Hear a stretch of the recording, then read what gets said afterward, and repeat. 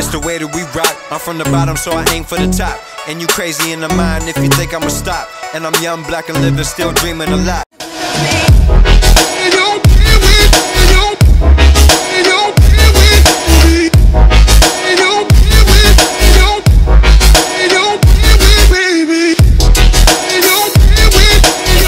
Back to my channel, XOXO SHEBA. Today's video is a wig update on Harlem 125's FLS11.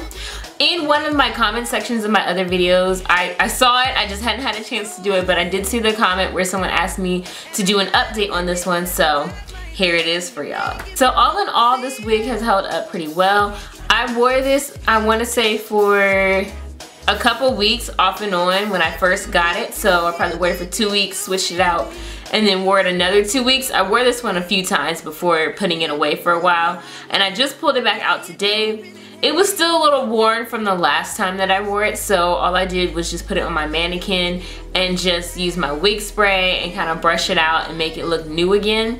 And after that, it just looks so much more vibrant and just not so old and stuff like that. So as far as, you know, bringing it back to life and having it for a while, it does last a long time, as you can see.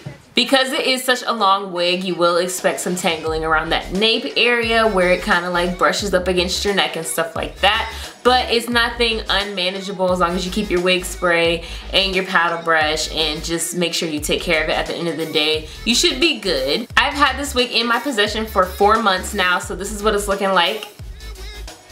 And again, this is switched out with other wigs. I have not worn this consistently for 4 months, but I did wear it for a while before putting it away and bringing it back out. I think I'm about to rock it for a while now because I forgot how cute this was. As far as like the ends and stuff go, they're holding up very well for having this for 4 months and getting a good use out of it within that time. I may at some point, I probably will just go in and clip just a little bit off just to keep the ends fresh, but they're not getting old and raggedy and stiff and stuff like that. But that has a lot to do with the fact that I also use the wig spray as well.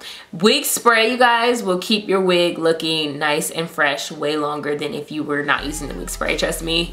There's a big difference in the wigs I had before wig spray and the wigs I had after wig spray. Shedding is still not an issue. Like I said though, you will have to worry about a little bit of tangling, but as far as shedding goes, you don't have to worry about that.